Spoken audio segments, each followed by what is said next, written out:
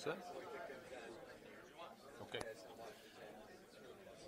Okay, folks, if you give me your attention, we'll get started. Welcome to Cantini. We apologize that our auditorium isn't bigger. This is a problem we all want to have, but for those of you who got here after the seats were full, I'm really, really sorry. There's only so many chairs we can put in here because of fire codes, and so we're just going to have to do the best we can. We are video recording this, and it'll be on YouTube shortly. And I know that's not much consolation if you came here to hear the presentation, but this will not be the only opportunity. So my name is Paul Herbert. I'm the director of the 1st Division Museum here at Cantini Park. I want to welcome you to Cantini. If this is your first time here, and it probably isn't, but even if it is, nevertheless, Cantini is the historic home of the late Colonel Robert R. McCormick, longtime editor, owner, and publisher of the Chicago Tribune. Very, very wealthy and prominent Chicagoan and American. When he passed away in 1955, he left this estate as a public park for the people of Illinois. If you've come here from any other state, you're just as welcome as the Illinoisans. Second only to the Chicago Tribune in the Colonel's heart was the 1st Division of the U.S. Army, in which he served as a citizen soldier in World War I. And when he came home from the war, profoundly affected as so many veterans were, he named this state Cantini for a tiny little village 75 miles north of Paris in France, where America fought its first battle of World War I, which was our first battle for Europe. And we're still in Europe, and the security of Europe is still a question mark. The colonel was devoted for the rest of his life to his fellow World War I veterans. He founded 2 American Legion posts, was a founder of the Society, the 1st Division. And so his instructions upon his death were, don't forget my beloved 1st Division. That's why there's a 1st Division museum on Cantini. And it's fortuitous for those of us in the museum business because the 1st Division has been on continuous active duty since 1917. Not a day has gone by that we haven't been served by the men and women of the 1st Infantry Division, the Big Red One. It is currently in Baghdad. It is the command and control headquarters for the military assistance effort that the President has directed to help our Iraqi friends confront ISIS.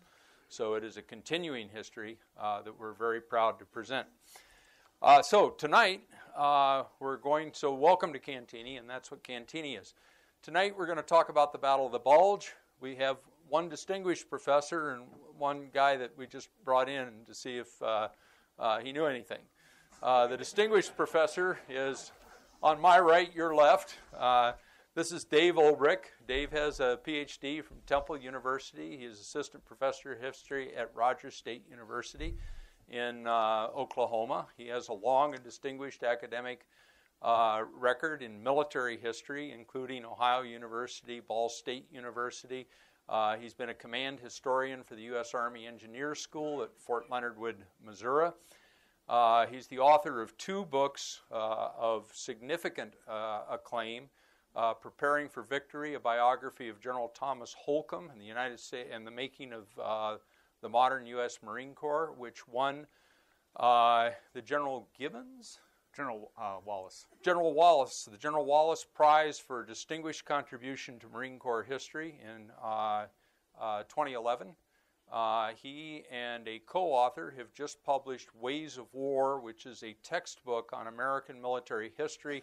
Has been very well reviewed across the country and was just recently selected by the U.S. Air Force Academy as their standard textbook in U.S. military history. So we're delighted to have Dave, and he's going to talk to us in a few minutes. And Dave, welcome very much. Thank you.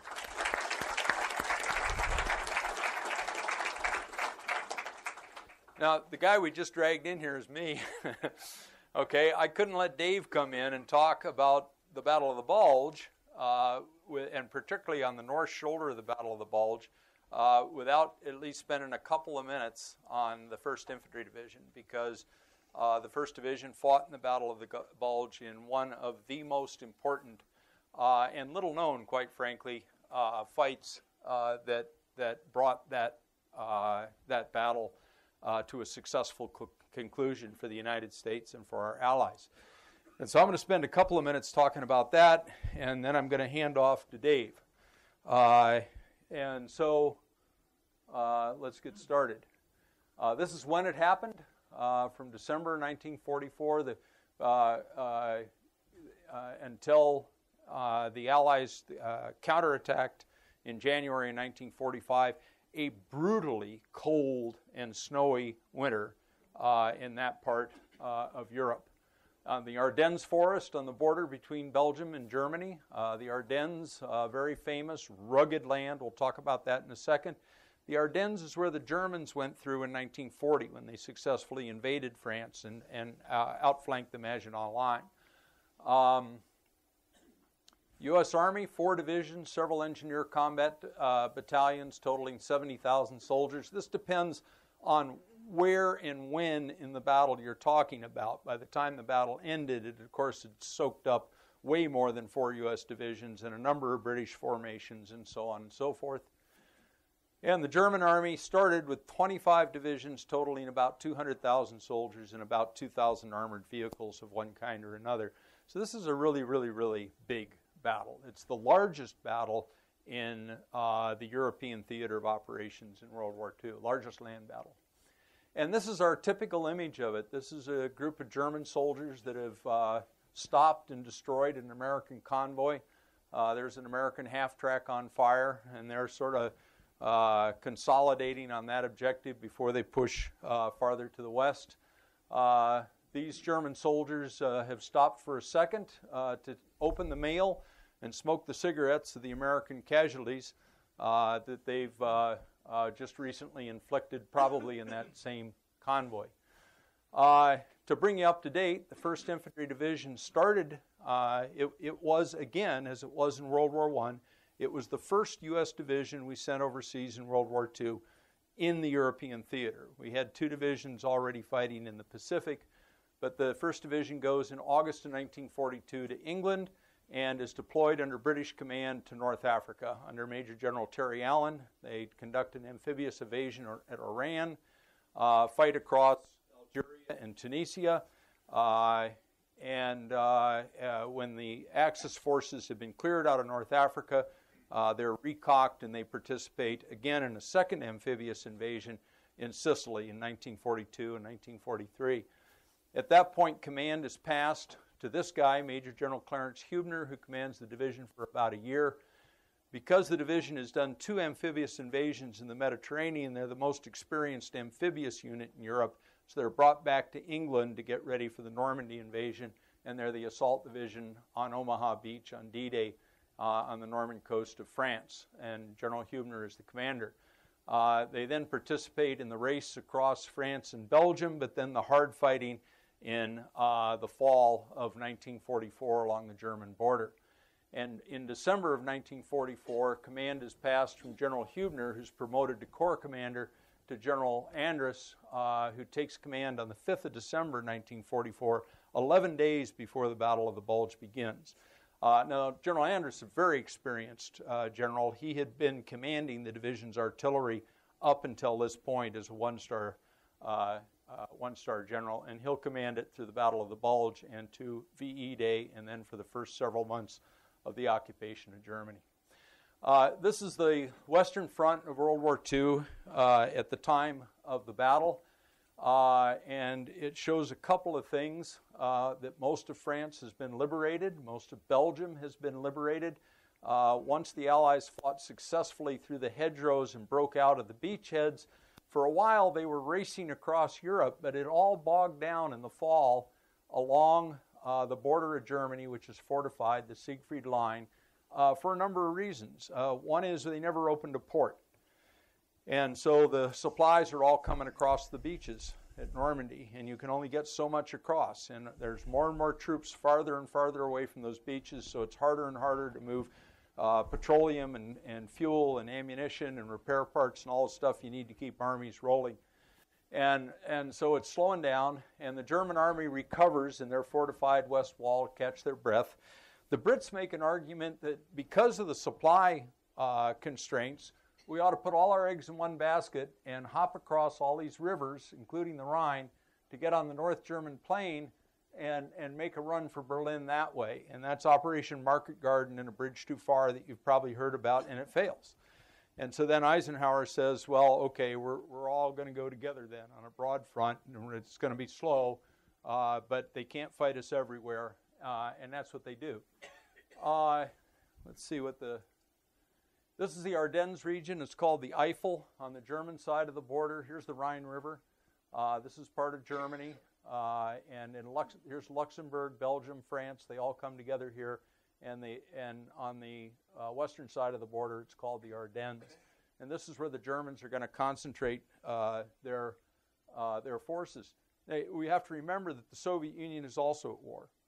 And in fact, by far and above, the bulk of the German army throughout the war is deployed on their eastern front fighting the Soviet Union. And the Soviets are coming closer and closer and closer to Germany. And so Hitler has to do something. Or these two sides are going to crush Nazi Germany. And so his plan is a surprise knockout blow in the West, split the Americans from the British, get a negotiated settlement in the West so he can turn all of his forces east and face the Soviet Union. So that's what he's going to try to do. And his objective is going to be Antwerp, which we have captured, but we can't use as a port because we didn't capture the openings of the estuaries that lead to the port itself, which is well inland. He's going to try and take that. And that's going to be his essential attack. He'll attack the American lines right here from St. Vith farther north. He concentrates all those troops and tanks that we just talked about, break through, cross the Meuse River, which is right here, and get to Antwerp. The 101st Airborne Division will eventually, they aren't there right now, but they'll hold Bastogne. Everybody's heard of that name. The reason that town is so important, the reason all the towns are so important, is it's very rugged terrain. There's few roads that go through it. The roads all come together in towns. And so wherever those towns come together, there's a road junction, and if you're going to control movement back and forth through this area, you've got to control the towns. So that's why the towns are important. St. Vith is another one. 7th Armored Division will fight there. This is a blow-up of the same area that shows the concentration of German forces in the Eifel. And on the other side of that, it was very lightly defended. Because even though the Germans had used that very place in 1940 to come through with massive armor formations, outflank the Maginot Line, and overrun France in a matter of weeks, the Allies thought they wouldn't do it a second time. And we only put, because it was so rugged, we only put 2 divisions in there. One of them was the 28th Infantry Division, which had been beat up very badly in the fighting up to this point and needed a rest. And the other was the 106th Infantry Division, which had just arrived in country. And whenever we could, we put those divisions in a quote-unquote quiet sector to sort of get their feet on the ground before they were committed somewhere else. So you can see the concentration of armored forces, 6th Panzer Army, 5th Panzer Army, and the 7th Army, which is not Panzer, and that's what the ground looks like. That's the U.S. 1st Army. Those 2 divisions would be along that blue line.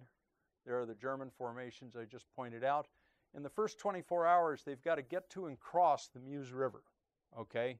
So they're going to get there as fast as they possibly can and throw bridges across it, and then put a second echelon across those bridges that'll make the race for Antwerp. And they've identified through reconnaissance 5 routes, and there are the 5 routes generally. Now these are squiggly routes. I've indicated them as straight arrows, but and they call them Rollbahnen.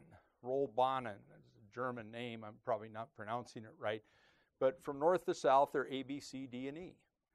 But their plan is they got to have all 5 in order to get enough stuff all the way to the Meuse River in time to control the Meuse River, throw the bridges across, and pass the second echelon through. They've got to have all 5 routes. So the first phase is to break the American front and grab the entranceway to those 5 routes, and then push armor down it as fast as you possibly can and clear everything out of the way and get control of those 5 routes. That's absolutely critical to the German plan. Across the Meuse River and on to Antwerp. That's what they're going to do. And this is what the battlefield looks like a couple days into the fight. They actually do attack all along there, and the attack is overwhelming. It nearly destroys the 28th and the 106th Infantry Division in a single day. In the first 24 hours of this fight, 8,000 Americans are taken prisoner and whisked off to German POW camps. It is such a surprise and such a shock that a lot of their formations make it quite a ways. And you can see here by Christmas, there are enemy forces just within a whisker of the Meuse River right there. And this is why we call it the Battle of the Bulge, is because it put this huge bulge in the Allied lines, and then the counterattack had to flatten that out. There's Bastogne. The 101st Airborne Division was rushed there. They were surrounded, but they wouldn't give up. 7th Armored Division at St. Vith, 1st Infantry Division up here on the northern shoulder at a place called Buchenbach. That's the trace of the Meuse River. Those are those places. The 1st Division had been fighting in Aachen, the first German city to fall to the Allies, taken by the 1st Division, and then in a very, very tough fight in the Hürtgen Forest, just been pulled out of the line and sent to rest camps near Liège, Belgium. And that was just about, it was like the 4th of December, because the next day after they entered into those rest camps, they did the change of command between General Hubner and General Andrus. And now what they were going to do is you're going to replace your walking wounded. You're going to get people who need significant medical treatment that haven't been evacuated for one reason or another. You get those guys out of there. You bring in replacements, clean weapons, get some rest, get some decent meals. That's what's supposed to go on for about 2 or 3 weeks just to rest the 1st Division. The 1st Division has been in contact with the enemy, fighting every day since June 6th. Okay? This is December 4th. So they're like 5 months of continuous combat operations. They're a tired division. They're beat up. There's no question about it. But that's not going to happen, because they get there on the 4th of December. The Germans attack on the 16th of December, and the division is told, all bets are off. Everybody in the trucks, we're going back to the front. Let's go as quickly as you possibly can. And so this is them arriving in the village of Buchenbach. That's the 26th Infantry.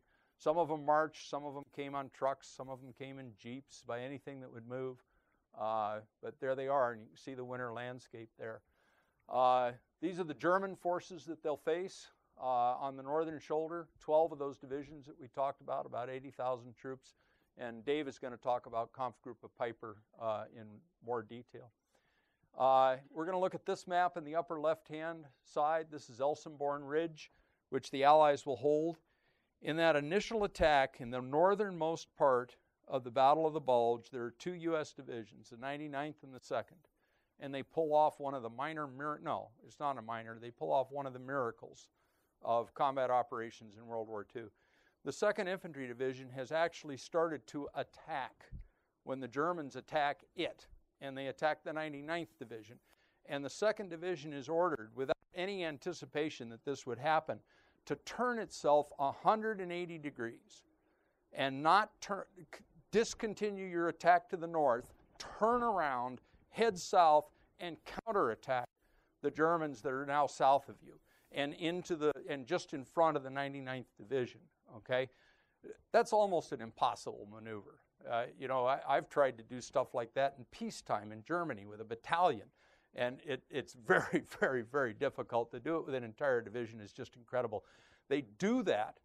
The 99th Division and the 2nd Division fight a horrific battle of the twin villages. We aren't going to go into that, but make a long story short, they hold a key piece of terrain called the Elsenborn Ridge. And when they hold the Elsenborn Ridge, the 2 northernmost of those 5 routes are denied to the Germans. A and B. They've only got 3 left, C, D, and E. Over the next several days, the German attacks on the Elsenborn Ridge are horrific because they are desperate to break through and secure routes A and B, but they are not successful. And so then they have a decision, since all 5 routes were critical, do we stop? Or do we recock our forces and try and push everybody through on the remaining 3 routes? And that's the decision they make, because the Fuhrer has told them that they absolutely must succeed. And so that's what they're going to do. And guess where Rollbahn C goes? Rollbahn C goes through the little village of Bullingen, which is right there, and then on to this little village of Buchenbach, and then on west in the area that Dave is going to talk about in just a minute. Rollbahn D is just south of that. And so if you control this, you have some ability to control Rollbahn D as well. This is what that area looks like. It's a topographic map. The village of Buchenbach is right there. Okay, the village of Bühlingen is down here. Okay, there's the Elsenborn Ridge. The 99th Division is holding that. There's Bühlingen. It's in enemy hands. There's Buchenbach. For the moment, it's in friendly hands. And this is Rollbahn C on the German maps. It goes right there like that. And the reason Buchenbach is important is that they can continue west from there, but they can also go north and cut the lines of communication supporting all these troops fighting on the Elsenborn Ridge. And they can also get to the U.S. supply depots around Liège. So holding this is absolutely critical. Let's see. And this place is Dome Buchenbach. Dome, or domain, is a Belgian word. I'm not a linguist, but what it means is a big stone farm. Okay, it's a farm estate, and it's not fortified, but it's kind of like a fort. It's a huge manor house and a lot of outbuildings. It's been there since the 17th century, built of massive stone building blocks. The American commander, 2nd Battalion, 26th Infantry, of the 1st Infantry Division, decides, I'm going to make that my headquarters. When he arrives, that picture we saw a minute ago, troops are marching here on the north side of Buchenbach, and he's going to start heading this way to find out where the Germans are. And when he comes through here, he says, I'll put my headquarters here, and I'll organize my defense around this, but we've got to make contact with the enemy and see where they are. So that's what he's trying to do. And that's what that manor house looks like. That picture was taken in 1906, but it looked essentially like that during the battle. This is what the terrain looks like. Not quite mountainous, but big hills, lots of big hills, narrow little valleys, roads that twist and turn all over the place trying to get through them. And of course, it's a winterscape. About, on average, 20 degrees colder than it is right now today, and lots of snow on the ground. One of the coldest winters in a couple centuries of European history. It's a modern photo, but it gives you an idea. This is taken in the Ardennes. Here's another one, and so this is what the ground looks like. And I love the juxtaposition of this picture with this picture. This is the 1st Infantry Division arriving in their defensive area around Dome Buchenbach. And you can tell, I mean, I don't know for sure, okay? There, you see, we don't know what that is, a half-track tank. There's a tank. These are GIs that are walking out into this field to find where the sergeant wants them to put their foxhole. And I don't know for sure, but I think these guys are replacements. That guy looks like a replacement to me, okay? Brand new overcoat, rifle at sling arms, bundle of equipment that he just got a little while under his arm. You know, kind of a dazed look on his face. He looks pretty healthy. He doesn't look gaunt and worn like he's been fighting for 6 months, but he's got that expression on his face that, oh, Lord, what have I gotten into? What are we going to do? And God bless them, because they got themselves into a lot. This is what it's like putting guns into position under these conditions. This is a M3 57 millimeter anti-tank gun. If we had the time, I would tell you a lot of stories about how these guns were used, but they're towed by a half-track, and in the mud and permafrost, semi-permafrost conditions, it's just harder than heck to muscle these things into position. The half-track can only get it so close to where it needs to be, then it's got to be manhandled. And so all these soldiers that are going to throw in these defenses, you can see how they're dressed. Okay, this is heavy labor. Okay, they got to dig deep holes, they got to cut timbers, they've got to stockpile ammunition, they got to position weapons, they've got to do all this kind of stuff. And then when they stop, you've all been in this sort of situation, you're steaming with sweat, and of course it's about 10 degrees out, you know. So the 2nd Battalion will be the principal division, or principal organization of the 1st Division, and it's not big. And there's a lot of funny abbreviations here, but I've tried to translate them in the parenthetical expressions, and we don't have a whole lot of soldiers here. This comes out of our archives, and this is the actual plan. See, there's Buchenbach, there's Bühlingen, there's Dome Buchenbach. The headquarters is going to be here. All the infantry is pushed way out in a perimeter that looks like this. This is mainly in woods, and they're dug in foxholes. And then it's kind of like a big open space here. I'm sorry. And what Colonel Daniels, the commander, the battalion commander, does, he's got a platoon of tanks from the 745th Tank Battalion, which was raised here in Chicago. Some of its veterans are still around here. And the 634th Tank Destroyer Battalion, those are armored vehicles. So he says, you guys stay out in this kind of open area here, but button up. I'll have my headquarters in the basement of this, and we'll put all the infantry in a foxhole line like this, blocking these major roads that come in here. And then Colonel Daniels goes foxhole to foxhole, because a lot of these soldiers are brand new. And he says, look, dig as deep as you can possibly go. And when the fighting starts, don't get out of your hole. Stay there no matter what. I'm going to bring you timbers. I want you to put in overhead cover. I want you to camouflage it with snow. And when the enemy comes, kill their infantry. Don't take on their tanks. Let their tanks go by you. If you shoot at the tanks are going to overrun you. They're going to shoot back. You're going to be dead. Okay? Don't take on the tanks. Let the tanks go on. Kill the infantry. Strip the infantry, the dismounted foot soldiers, away from the armored vehicles so that the armored vehicles are more vulnerable. So we're going to let the armored vehicles go into this perimeter here, which is an open field. And then Daniel's plan is, worked out with General Andrus, is he's going to bring all the artillery in the world in on top of their own positions. And we're going to kill the Germans inside our own positions. And the tanks and the tank destroyers that are out here are in defilade positions where they can get good shots and contribute to that. And that's how we're going to stop them. So that's the plan. And all these young soldiers, like that guy whose picture we just saw, okay, sir, got it, all right. So that's what we're going to do. 1st SS Panzer Division probes them on 17 December. Decides, wasn't expecting to find any Americans along Route Rowan-C in the neighborhood of Dom-Buchenbach. They bounce off, go south to Rolbon-D, and out of the picture. That was on December 17th. December 18th, they're attacked by the 12th SS Panzer Division, and they fend it off. On the 19th, they're attacked again by the 12th SS Panzer Division, this time coming from another direction and more spread out. They fend them off. 19th, the 12th SS Panzer Division strikes again. They're fought off. The 20th, they come with two divisions, the 12th SS Panzer Division and the 12th Volksgrenadier Division, more infantry. That is fought off. Finally, on the 21st, the Germans decide we're going to go way around. This nut is too hard to crack. We're going to go way around it and try to get into Buchenbach that way, and then we'll open up this route from the working west to east as opposed to east to west.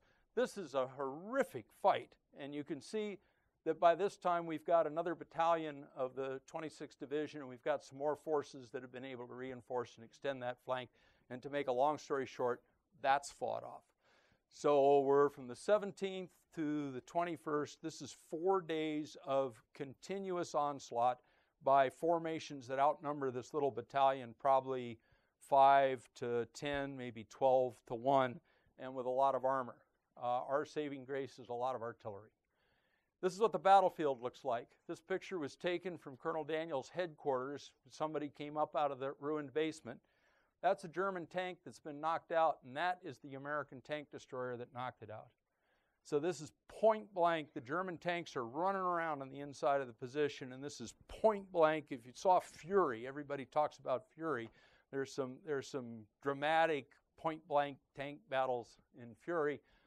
This is the real deal. I could tell you many, many more stories, but I want to get Dave up here, and we will do that next. So that fight on the northern shoulder of the Battle of the Bulge is held by the 1st Infantry Division, the Big Red One. They take horrific casualties, but they hold that ground as they were told to do, and that shuts down Rolbon-C. And now out of the 5 routes that the Germans have to have, they have 2 remaining.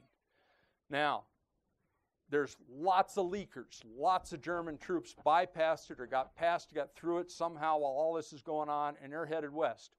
And nobody that is in this battle knows anything about what I've just said. All they know is that there's Germans all over the place and they're running wild and we got to stop them, okay? So the 1st Division, after this point, the 1st Division gets a little bit of a pause, but the battle continues along the northern shoulder like this, okay? And that's the part of the battle that Dave is going to talk about. So that's the role of the Big Red One in the Battle of the Bulge. Dave?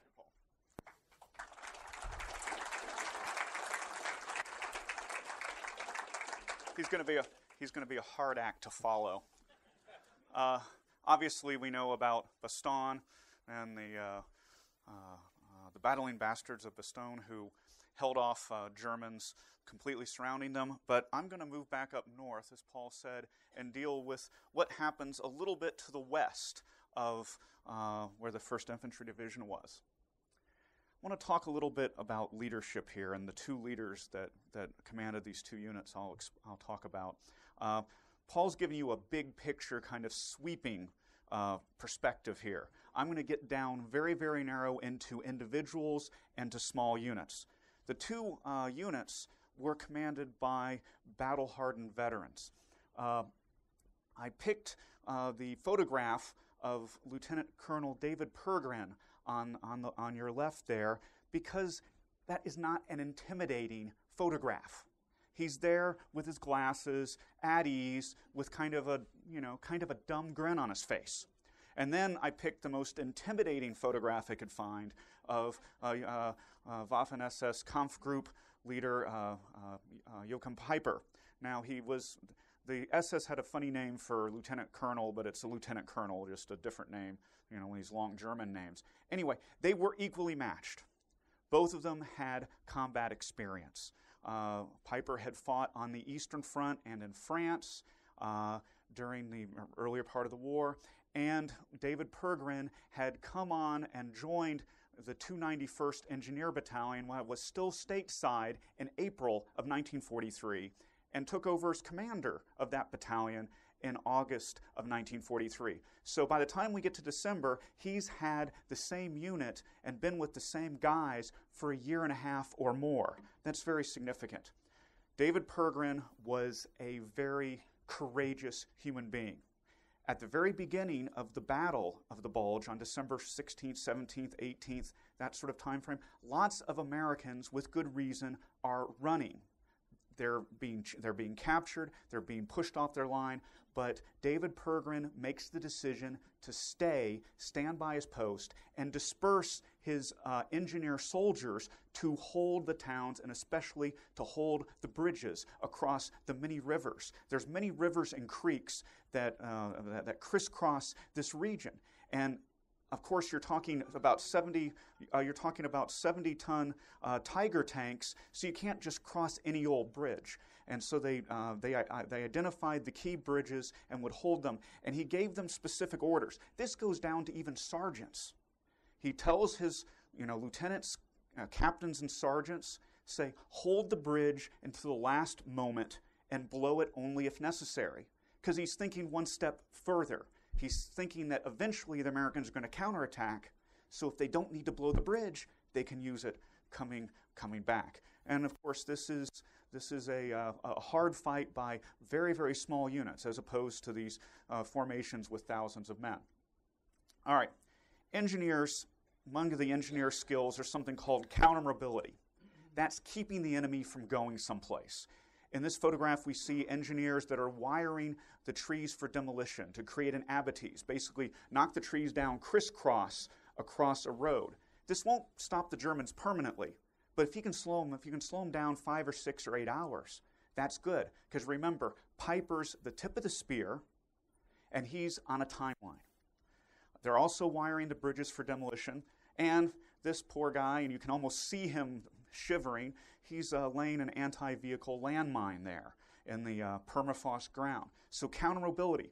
The engineers were uniquely qualified and uniquely equipped to stop heavy armor from moving quickly through this region. Here's a topographical map. There's where Paul was talking about. Then Peiper runs further west, trying to get through across the Ambliv River and other creeks to get over into this area where he could get to some open territory where his panzers would be, his tanks would be most devastating. The problem is, these are all little one-lane roads where the trees come right up to the roads. The tube on a Tiger tank couldn't even rotate 360 degrees because the trees are so close in some places. So in that case, you've got a convoy, what amounts to a convoy, that stretches for several miles. His advantage in tanks becomes a disadvantage. Because if one or two soldiers with a couple of bazookas or an anti-tank gun can knock out the first tank, then the rest of them are going to be slowed down too. So that's a complicated map. This is another map that may be less complicated on some levels. You can see Piper's movement kind of zigzagging across. And I want to quickly talk about just 4 episodes, 4 incidents that I think embody what great work the engineers are able to accomplish in this fight. The first one is at Malmedy. Now, of course, down here on December 17th, down here just south of where this map is, you have the Malmedy Massacre, which that was a dumb move on every level because you've got hundreds or tens of thousands of American soldiers running scared. As soon as it gets around to everybody that the Germans are shooting prisoners, it doesn't matter how cold, how tired, or how scared those American soldiers are, they're going to turn and fight because every soldier wants to have a chance to choose what happens to him. He doesn't want to be shot in the back. So they're going to turn and fight. This Malmedy village is a key crossroads because there are 3 major bridges that need to be taken by Piper. Piper comes up on Malmedy on December 17th. His men execute or massacre the prisoners down south here, and he decides that this Malmedy village is too well protected. If you look, there's these little half-moon things here, half-moon features. Those are all roadblocks with landmines laid across the road, barbed wire, machine guns, all sorts of things designed to slow down the enemy. Lieutenant Colonel Pergrin's headquarters is here, and he basically has 160 degrees of protection with his roadblocks. This is what the engineers were good at. Piper gets here, decides it's not worth his time. He decides to move on to the next town. He doesn't want to get himself bogged down in a fight that's going to take hours, if not days. He's going to try to move on and hope he can catch another bridge further along that he can capture. The next town he comes along to, little village, is Stavelot. And here we can see a photograph, and there's the bridge across the river there, a snow-covered bridge. That's what he wants, the bridge at Stavelot. Here's what happens. This is actually an example of how ingenious and how really effective American soldiers could be when the chips are down. There's only about a dozen engineer soldiers that are going to hold this bridge. And here we have a tank column with 70 tanks coming in on them. They wire the bridge for demolition.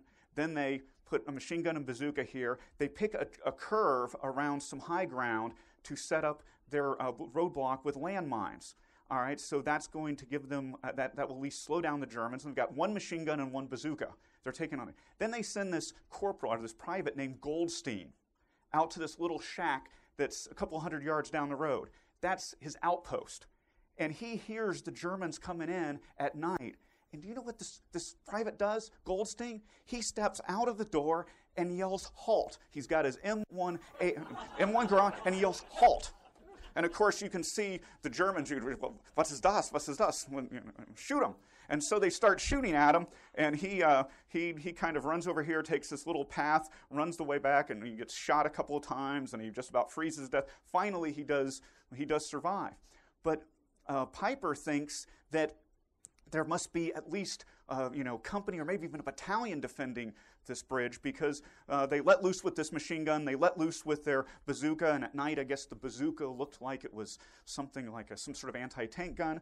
And Piper decides, I'm not going to try this. I'm going to move on yet to another bridge. So they don't even need to blow the bridge. This is the mighty German army. This is one of the outstanding German units. This is Waffen-SS. This is one of the premier commanders, and he's not going to go for the jugular, which I think says something which we can talk about later if you wish. All right, the next place they come to, it's getting up to December 18th or so, the morning of December 18th. They come to Trepont. 3 points. Trepont means 3 points. 3 rivers or streams come together, and that's the key bridge. Well, by the 18th, soldiers have begun to stop and fight. And there is a couple of companies worth of soldiers, odds and ends, including soldiers of the 291st Engineer Combat Battalion, the 51st Engineer Combat Battalion, and other odds and ends of retreating soldiers that have decided to turn and fight. This really is a well-defended area. Basically, the Germans come in from the west, they fight their way as close as they can get to the bridge, and then the bridge is blown right under their nose. So basically, Piper needs to go north to try yet another way to get across the Ambliv River. This takes time. This takes gasoline. And the other thing is, if he had gotten across that Ambliv River, around the corner, around the bend, somewhere over in this area is a huge ammo and supply and gasoline dump. He could have refueled all his tanks if he could have captured the bridge intact. So we started at Malmedy, we've gone to Stavelot, now we're on to Trepont. Then he's going to go north because he has to. He's going to work his way down around to a little area, not even village, it's just a cafe and a barn. Imagine that, a cafe in Belgium, go figure, called Habemont. This little, there's the cafe, there's a pond, and there's some farmhouses and woods. And so he's coming down a rocky hill, and you can see him getting excited as he's looking through this is Piper, looking through his binoculars, and he's looking at this bridge, and it looks like it's intact. It's a good stone bridge that could support 70 tons times however many tanks he's got left. So he's getting closer and closer and closer. As he comes in, 500, 600, 800 yards, something along those lines, he begins to see movement on this side of the river. A bunch of little Army engineers scampering around between trees and rocks to avoid getting shot. Now, he puts an 88 mil shell across their bow, so to speak, as a warning. But he's not going to shoot his 88s near the bridge. That might destroy the bridge. Then he starts pounding the engineers with small arms fire and with machine gun fire. Well, this kind of takes the engineers by surprise for a minute. But the engineers were there. They had wired the bridge for demolition, and it was supposed to be one of the sergeants that's going to push the plunger. And the sergeant isn't at the right place, so it comes down to a corporal. And I guess he's hiding behind a tree. He's looking for the officer, the sergeant, and he sees him, and so he hits the plunger. He blows the bridge right in front of Piper. He blows the bridge.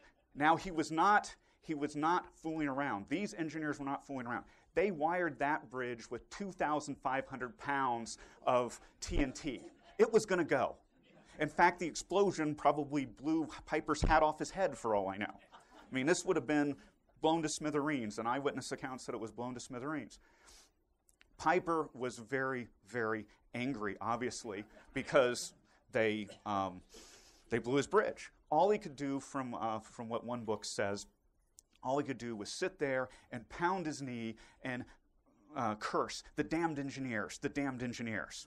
And of course, if you know the German, it's verdammten engineers, and verdammt can be translated damn, but it can also be translated a word that begins with F.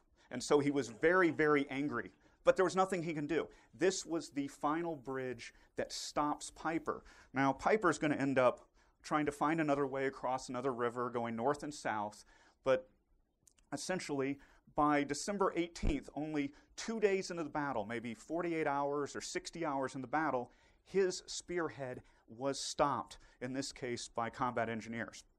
And I take nothing away from the the heroics down at Bastogne, and then the hundreds, if not thousands, of individual soldiers or small groups of soldiers that we'll never know about because they fought to the death in the middle of some forest in a snow-covered forest.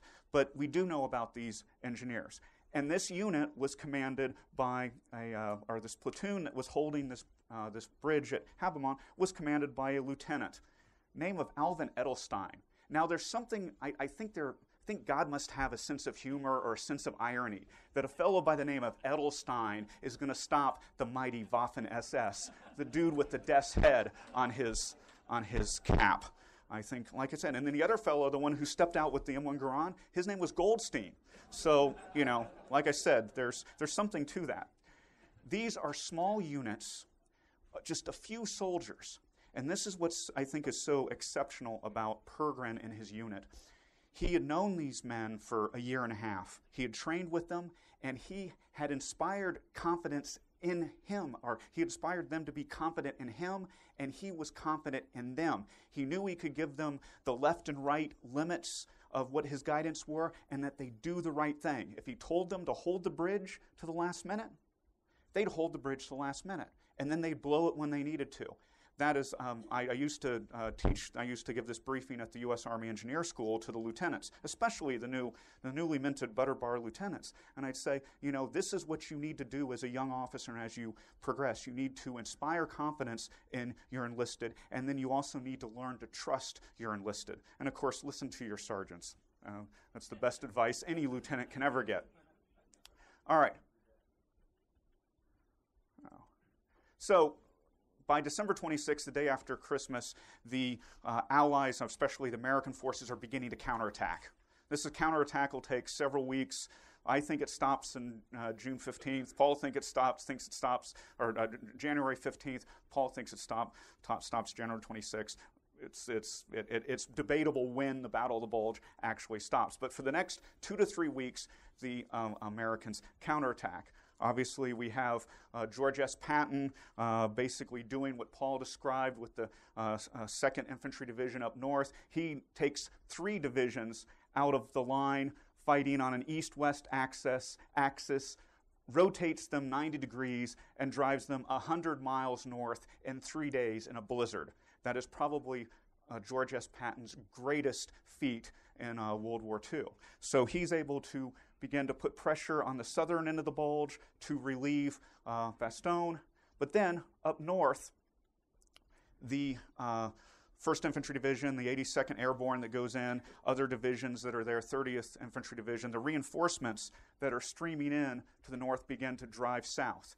These engineers who had just laid landmines and set up roadblocks to stop the Germans now must help to clear the path. So there's where they were, Malmedy. They're going to clear the path so the American infantry, the U.S. Army infantry, can drive southward. And so each place you see these little dots are places where there were German landmines or where maybe they had been formerly American landmines. Here we have a soldier dealing with a booby trap, and this is another pair of engineer soldiers doing mine detection. And of course, it wouldn't be easy. I mean, you've got a metal detector in a battlefield that people have traded back and forth 2 or 3 times in the last month. I don't know, metal detection just seems to be problematic. It would have been very dangerous, but again, the engineers not only can disrupt enemy movement, the engineers are also trained to breach obstacles and breach landmines. And of course, this is one of my favorite photographs. That is route clearance. That is clearing the road. Here we have a disabled German tracked vehicle, a self-propelled gun or some such thing. And there we have the ubiquitous engineer bulldozer basically pushing it out of the way. And this photograph would have been taken after New Year's, is my best guess. So this is 2 weeks into the battle, and look, the snow's still falling. There's still all this really, really impossible weather to deal with. Again, I'm a little bit biased because I guess you could say I got a little bit of a chip on my shoulder as I worked for the engineers as their historian. I had never served myself, but it was a humbling experience to do the research and then try to teach this to engineer lieutenants, warrant officers, and sergeants. And I definitely learned a lot more about the fact that when someone back at headquarters gives an order, the tip of the spear, the grunts are going to have to execute that, and that's a very dangerous place to be. So I learned a lot more about the tactical level of warfare. So, lessons or insights, or we want to take some questions, Paul, or do we want to introduce the veteran? Yeah, I think we'll do a little of that. So that was terrific, Dave. Thank you very much. Thanks.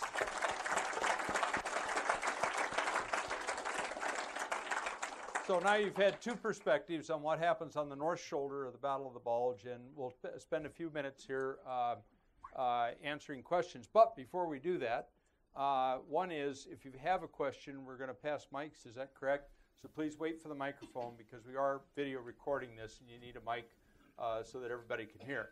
And also, I want to introduce this gentleman standing in front of me. Can you stand up, sir?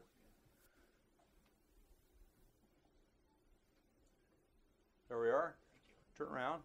So this is Robert Sebi, and Dave and I weren't there. Robert was. He was a soldier from the 106th.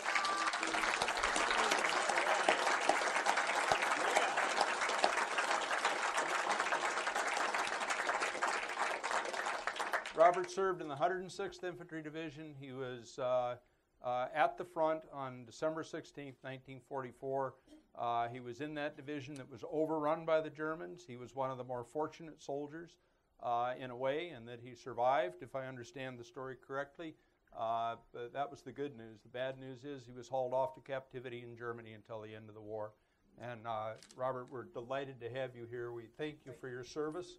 And if you'd be willing to participate in the answer portion of the Q&A, we'd okay, good. Thank you. Great to have you here.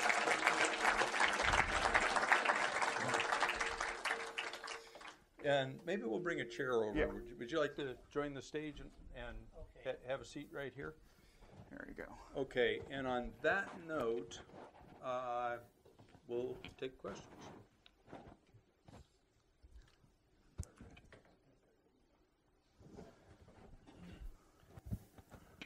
Yeah, I'd like to address revisionist history that's all too common now. Specifically, just a statement, you can answer it. In 2007, Bill O'Reilly stated on December 16, 1944, an American artillery observation battalion captured an SS Panzer detachment and shot 83 Germans. This is the exact opposite of what happened. He later said he misspoke and meant Normandy. His latest creation is killing Patton. This is his latest creation. How did Patton die? It was a result of a Russian-instigated conspiracy, a plot, okay? And the auto accident was rigged to make it look like an accident. This is outrageous revisionist history, and I went to Walmart the other day, and there's a stack of these Killing Patton books. I can't believe this stuff is actually being committed to print. Your thoughts, please.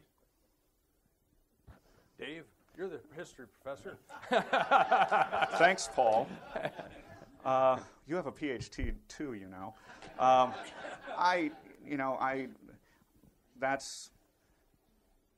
There may be some evidence that he's been, or some so-called evidence that Bill O'Reilly or some of his minions have been able to find, but I don't take that sort of popular, well, I don't even know if we call it history. I think it's fluff, and I'd really like to check his footnotes very, very carefully, like see the actual documents and pull them from the boxes myself before I would believe that it was any kind of conspiracy. Yeah, I'd have to concur. I haven't read the book. I don't know of his work. I don't pay a lot of attention to all of the, as you say, revisionist history that comes out. I try to do the best that I can. On the question of the atrocities, I think he does have it confused with Malmedy, okay, which is a German execution of unarmed Americans who had surrendered. But the truth of the matter is all wars are terrible, and World War II was no exception. And as much as we owe to the veterans of World War II, there were excesses by American soldiers in both theaters, and I think it would be wrong to deny that. I think that I think that those are clearly the exception to the rule, and I think often because our Army, like every other part of our government, serves under the rule of law, I think the Army tried very hard to contain those things and to deal with them in a disciplinary way when they happened. That was not at all the case on the other side, and there are numerous accounts of German atrocities all through the war from 1939 to 1944. So I think there's a fundamental difference. Going to have to wait for the next person with a microphone. Question on to start with Colonel Herbert. How is the resupplies? The guys are in their foxholes and then they fight for days. Yeah. Did they just conserve their ammo that well, or did we resupply them, and how did we resupply them? And as soon as you're done, your counterpart, did the Lieutenant Colonel Piper lead the whole thing, or didn't he have scouts out, or anybody, or he was the scout? Okay, so on the resupply question, for the most part, in that sector, the 2nd Battalion, 26th Infantry, they stockpiled ammunition in their positions as heavily as they could, and they stayed in their positions. There weren't many breaks in the fighting, but there were some, and when there was a break, they would get litter parties forward to evacuate the wounded, and they would get ammunition resupply parties forward. Also, just before the Battle of the Bulge, the U.S. Army was equipped with weasels. And weasels are a small tracked vehicle. They look exactly like a snowcat, okay? And as a matter of fact, you can still buy a modern version of a weasel, but they were developed by the Army, and they got one per battalion, and they were designed for resupply. But what they started using them for in the Battle of the Bulge was medical evacuation, and you can see pictures of soldiers, wounded soldiers on litters that are strapped across these weasels and being pulled out of the line. Resupply was a nightmare. You know, thick, deep snow, cold weather, challenging conditions, under enemy fire, just really, really difficult, but that's what they did. Most of the supply from the airways was halted on account of they were grounded. We had only the supplies that we carried on our backs up to the front. To follow up a little bit, the engineers were also behind the lines helping to repair roads and provide avenues of resupply. That's another thing the engineers do. They help to sustain. A little bit of a commercial there. Now to Piper, the question about why Piper didn't have scouts. I think Piper was an egomaniac, and he was if he had hubris, I think, like many armor officers are. Well, not many. Like all those tankers. Like all those tankers. Anyway, I think all he had to do was have a few scouts and then send in a company of men. They could have bypassed the 15 or 20 engineers at Stavelot or at Trepont, or even at Habilimont. If he had just done a little bit of middle-of-the-night sort of reconnaissance and force, they probably could have secured one of those bridges. But I think that he was on a timeline, and I think he was probably, I said that in jest, but I think he had a little bit too much faith in the fact that he did have these Tiger tanks and other armored vehicles, and that he should be able to just steamroll the American resistance.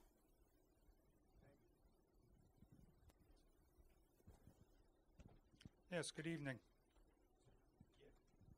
My dad was at the Bulge also, and he was with the 22nd Infantry of the 4th Infantry Division. And from the letters and the information I've got, they did a lot of the work around St. Vith, St. Hubert, down through the Siegfried line. And according to this, on September 11th, they were the first division to enter German soil. Is that correct?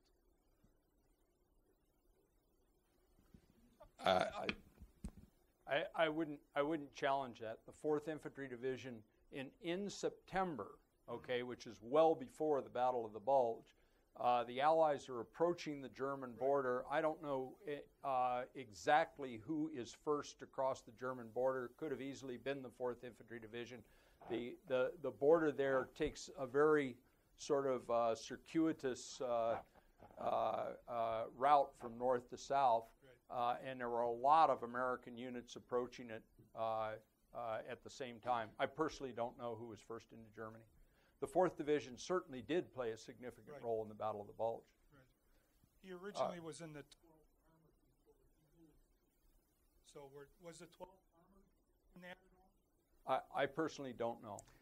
Yep. Eventually, there would have been probably 40 or maybe even 50 American or Allied divisions involved. Eventually, there are about 750,000 American soldiers that are converging from all directions. So a lot of divisions were involved, and they all certainly deserve credit. Are we going here? For their bravery. Okay. Yeah. Thank you. One of the points that you both made, or at least you, Colonel, in particular, was that this was a surprise to the Americans. The Bulge was a surprise to the Americans, even though it obviously involved massing of large amounts of troops and thousands of armored vehicles. Would you comment on why Allied intelligence failed to perceive beforehand the fact that the Germans were preparing this stroke? Yeah, sure. And let's pass that back here, and I'm going to try and use the microphone on this side. I'll go to this gentleman next, and we'll try to cover both sides. It was a massive intelligence failure, and there's been books written about that. We had almost all of the information that we needed to anticipate that there would be a major German attack in the Ardennes region at about the time that it actually happened. Dave used the term hubris a little while ago, and I'd have to say that's not too extreme. When the Allies broke out of the Normandy beachheads, they raced across France and Belgium, and they had the German army on the run, particularly after a big chunk of it was destroyed at the Falaise Gap. There was a mindset that the war is going to be over by Christmas. That's why they bet the farm on Operation Market Garden. It was risky, but it looked like you could pull it off, okay? And even though they were running into stiffer and stiffer German resistance as they got up against the wall at the west border of Germany, there was still this mindset that we've hit them hard, we're on our way to Berlin, this is almost over, one more big push as soon as we get resupplied, and then you add that to their analysis of the Ardennes as a region that the Germans could not go through with heavy armored formations because of the nature of the terrain. We just blew it. We missed it. They were there, and they came, and they tried. It's one of the significant Allied intelligence failures of World War II. I think we're going to go to this gentleman next, and then we'll take one from the other side. Yes, we hear an awful lot about General Patton and his role and his personality, but there was another general who went from being a private to a four-star general. His name was Courtney Hodges. I wonder if you could talk about him a little bit and compare him to Patton. I served under him. You served under him? And we got the right man. Tell us about General Hodges, sir. Well, I never met the man. All I know is he was our general. He was, I think, in command of the First Army. Right. And that's about all I can tell you. Yep. Comparing someone to General Patton is going to be awfully hard because he was a unique personality. I think that Hodges was probably at the wrong place at the wrong time as a senior leader. That's part of it. I'm scanning my random access memory in my brain to try to think if I can say more. But again, I don't know. Paul, can you help me out? Not a lot, but because I think you're correct. I think a comparison to Patton of any other American general, and it's kind of an apples and orange comparison.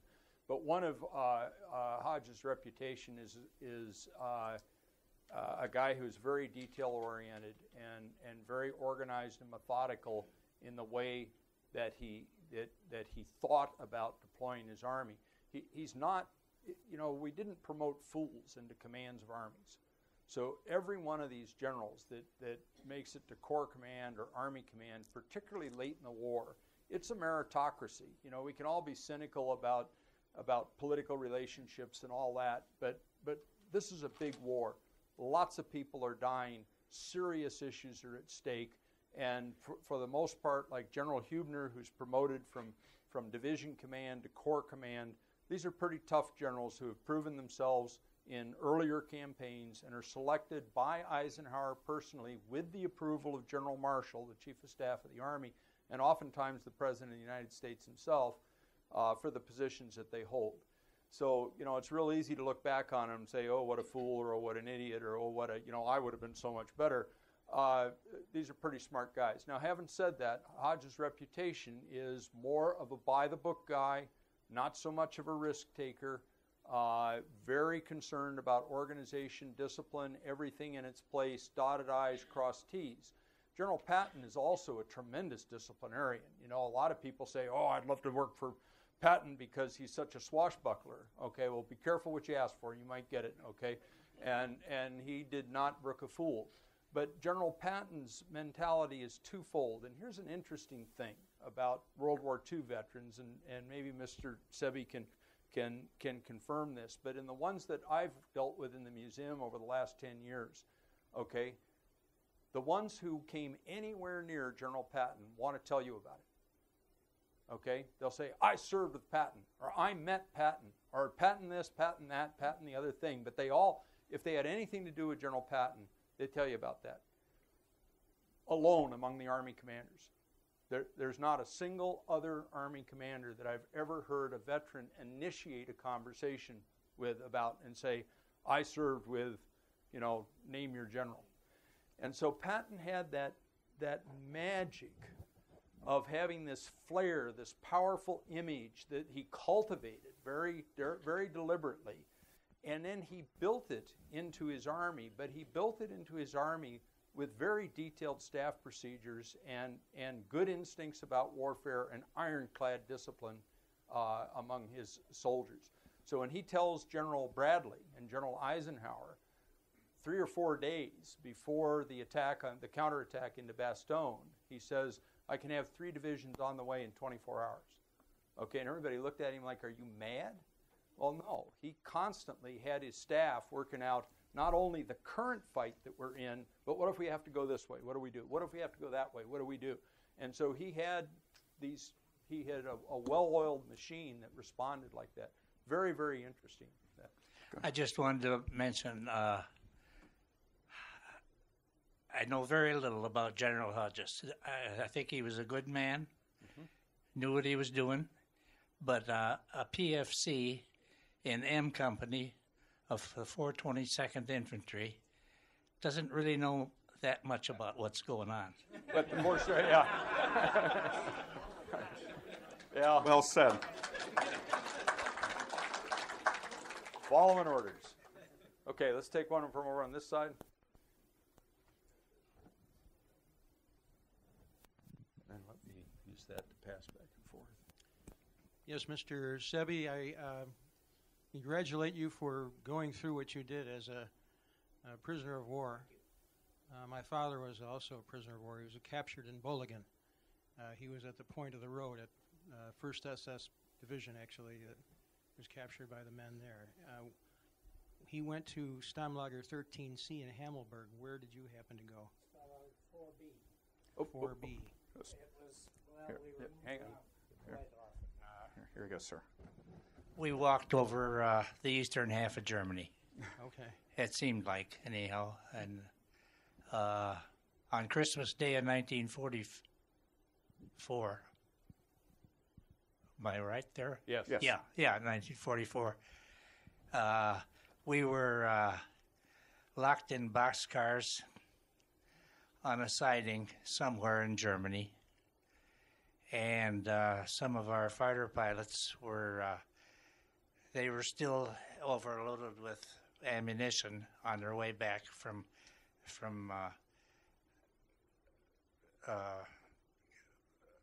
flying with a bomber group, and they decided to get rid of some of their ammunition. Could see those bullets coming through the side of the boxcar. Yes, my father had some of the same type experiences. Yes, yeah, he was fortunate. He was at Hammelburg, and they asked them to work outside of the camp as laborers. So he was sent to Würzburg, and that's where he was when the English firebombed the city, and he managed with 4 other men to escape. It was Easter Sunday, 1945, and he made it back to the Allies, the 42nd Division. But again, I applaud you for going through. I know that my dad went through a whole heck of a lot, so I know you went through the same thing. Yeah. We thought we'd starve to death. Yeah. Let's ask Mr. Sibby when he was liberated. When were you liberated, sir? Well, I can't give it an exact date, but our guards, we were in the town of Leipzig at the time. We were working on trying to repair damage that had been done the night before by our bombers on the railroad station there. And about the middle of May, I think it was, or probably before the middle of May. It was All right. Yep. somewhere between Okay. the first. Mr. Thank you. Sevi, I don't have a specific question, but I wonder if you could tell us what are some of the 1 or 2 or 3 of more significant recollections you have of your time in the military. Well, this has been between 65 and 70 years ago. You know, my memory never was great, and I can't really tell you too much about. The main thing I remember about being a POW was starvation. We would have given our eye teeth for something to eat, which was not entirely their fault. I mean, they couldn't feed themselves at that time. But we all suffered on account of that. Okay. Let's see.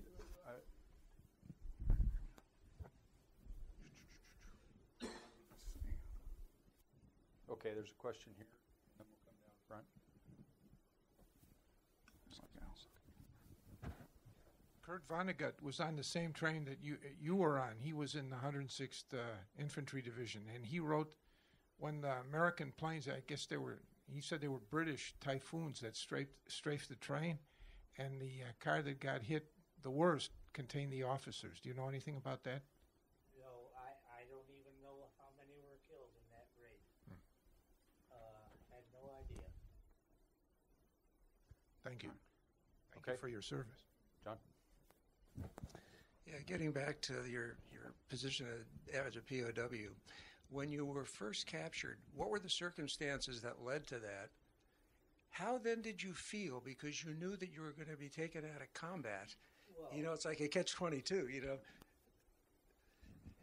They kept telling us about the infiltration of German soldiers in white uniforms, infiltrating all around us, but it was just hard to believe. I mean, we were Americans.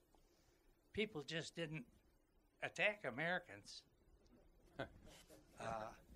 We were invincible. Yeah. I didn't believe it till it happened. And I wonder how the Germans would treat you when they all knew that the war was coming to an end. They didn't realize that. They didn't. They didn't realize okay, they so were. They carried on just as if they were going to win the war. That's right. Okay, thank you.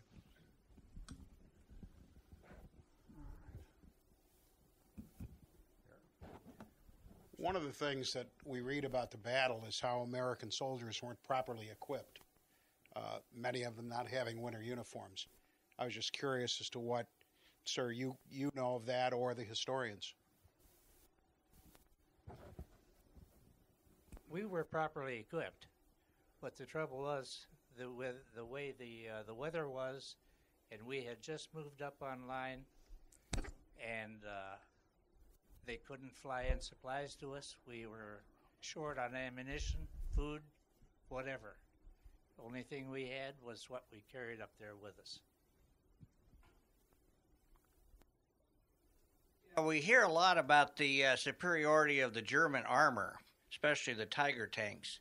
How were the tanks repelled at the beginning when they came up against infantry that's just simply dug in?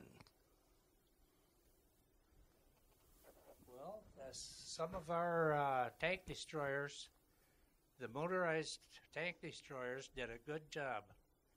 I mean, when they hit a tank, it was done. Do you want to comment on that, Dave? Yeah, and then I think the other thing that occurs in terms of the tanks is you let the tanks go by, and then the Americans would take out the German infantry, but the tanks could be destroyed or disabled by landmines. And we're talking these little narrow roads. If, as I said, you get the first tank, it's going to gum up the rest of the convoy. The Germans didn't even take really bridging equipment with them because they knew that that was a liability. Where do you put the bridging equipment? The first, the second, 10 vehicles back. And so they were trying to rely on such speed that it was just a matter of figuring out a way to disable the tank with a mine or a bazooka or some other artillery. Yeah, and in the case of the 2nd Battalion of the 26th Infantry, they told their infantry, don't take on the armored vehicles. Stay in your holes, go to ground, kill as many infantry as you can, and let the armored vehicles go past you. Now, oftentimes the infantry would organize hunter-killer teams. A couple of guys with bazookas, maybe a machine gun, a couple riflemen, and they'd go out into the woods where these circuitous trails were, and they'd try and get a lucky shot at a German tank, or they'd try and sneak up on them when they're refueling or doing something like that. So that sort of thing could be done. They weren't helpless, but infantry standing toe-to-toe against German tanks really wasn't something you wanted to do. You want to do exactly what Mr. Sebi said, is hold their infantry off and wait for our tanks, our aircraft, our artillery, and our tank destroyers to take on the enemy armor. One of the strengths of the American Army by 1944 is combined arms, the ability to put all of what I just said together, including engineers, in pretty rapid order and use it all together. Okay, and that was an American strength. Let's go to the woman in the back here, and then JD will take one from over on your side. Well, the Germans were trying this rapid advance on these 5 avenues. Didn't they have their own supply problems with fuel, trying to go forward the way they were? Dave, you want to? Absolutely. They didn't have enough fuel to get where they needed to go. They had, let's just say half the fuel they needed, so they were intending to capture American fuel depots and resupply along the way. They simply didn't have enough gasoline. The King Tiger II guzzles gas, to say the very least. It has maybe 150 or 150 mile combat radius at most, maybe only 100 miles. So it's really not. It's not a very. It's not going to last very long if they don't get their gas refilled. Let's take somebody over from this side, and we'll take one more after that, and then I think we're going to be close to done here.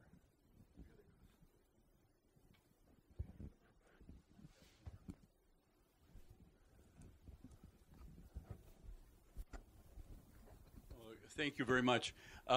Professor Dave, yes. I was very curious about this. No. With this research and the study of history and so forth that you've done, this is fascinating, and you can build mountains of knowledge based on that. Very useful to know and pass on. I'm curious also, though, how you juxtapose or compare what you're doing now to teach young officers and sergeants and your comrades, who you're teaching now about modern day warfare and how it might be utilized. I'd like to know what comparisons, what differences, what similarities you could comment on. All right, well, first of all, to clarify, I'm now teaching at a civilian school, so I'm teaching mostly 18 to 22-year-olds, but then for about 4 years I taught engineer lieutenants, warrant officers, and senior NCOs. When I teach current events, I am much more careful, and I'm not going to spout off like I did with my comment about armor officers. I'm more careful, and then I'm mindful of the fact that if I'm especially teaching warrant officers or NCOs, if I say something about anything going on in Iraq or Afghanistan, someone was there or near there, and I'm very respectful of their opinions, but I don't want to pitch something out there that then they're going to challenge me, and it'll become about them challenging me and me trying to react. So I'm more tentative. I try to lay out some ideas, and then unless it's a packed house like this, I would try to get discussion, because if someone says, well, I was there, well, tell us about it. So I tried to get them to talk themselves. Rather than me lecturing, I would try to get the soldiers or the officers to talk about it themselves, and then generate a conversation. It's a whole different matter looking back 70 years where I can play the armchair general, the Monday morning quarterback. And if I'm talking 10, 15, in the last 10 or 15 years, someone's been there and done that, and I haven't, and I'm acutely aware that when I'm talking with a soldier, I can talk with them like this, but if another soldier comes in, they may be talking 2 feet away from me, but because I'm not a soldier and I haven't been there, I might as well be 10 miles away. So I try to treat it with respect. Okay, we'll take another question here. I spent 3 years, 29 months in Germany. Is where the Battle of the Bulge was and where they went through, did they have to go through like Karlsruhe and the Black Forest? Is that close to the area that where this took place? That would be the Ardennes Forest. And the Black Forest. It was in that area, yeah. That area? Yeah, because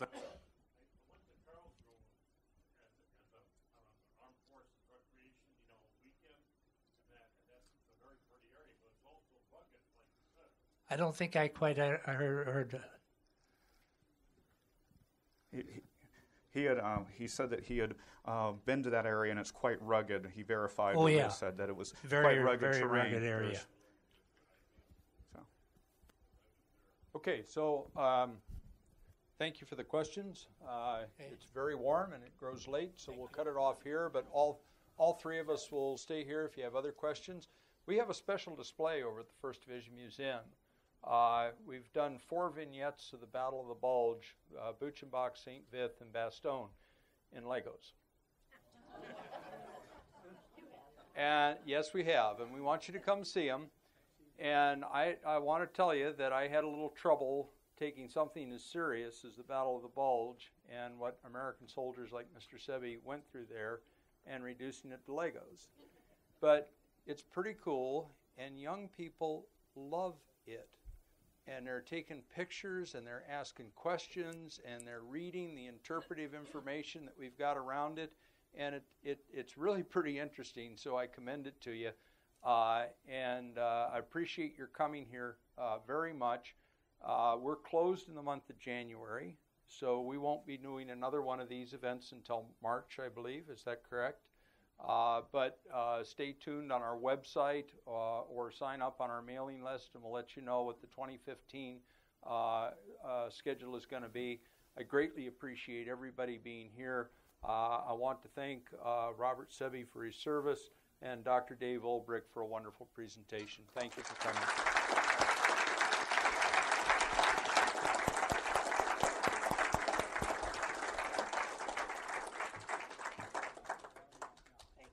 You bet.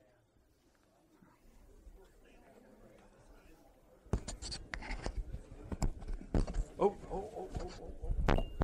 Well, what? No, it's fine. It's fine. Randolph, don't take charge. We've missed it. We'll do it after everybody's left.